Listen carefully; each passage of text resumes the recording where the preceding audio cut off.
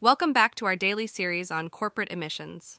Today we're focusing on Procter Gamble, a multinational consumer goods corporation with a diverse portfolio of products ranging from personal care to home care items. In their 2022 climate change report, P&G has set a new ambition to achieve net zero greenhouse gas emissions across its operations and supply chain, from raw material to retailer, by 2040. They have also set interim 2030 goals to make meaningful progress this decade. Their 2030 goals, which have been submitted to the Science-Based Targets Initiative, SBTI, for approval, include reducing emissions across their operations by 50% and reducing emissions across their supply chain by 40%. P&G's supply chain and logistics emissions from raw material to retailer are about 10 times that of their operations.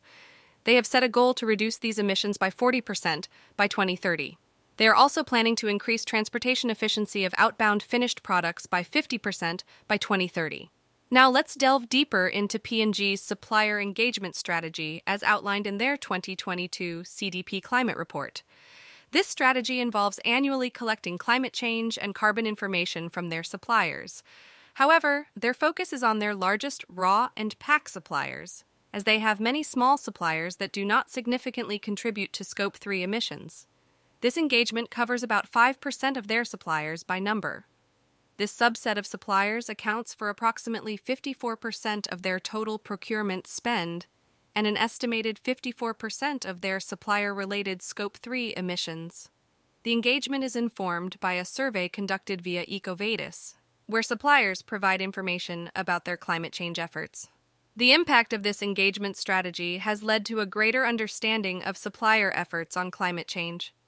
This understanding will inform P&G's supplier strategy and complement their efforts to move towards net zero supply chain GHG emissions by 2040. It's important to note that P&G has set an ambition to engage with a meaningful percentage of suppliers by spend.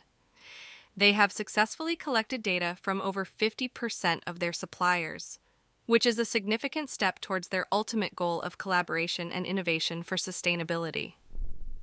This data collection is not the end point, but rather the beginning of a journey towards deeper engagement with their suppliers to drive meaningful change in their supply chain emissions.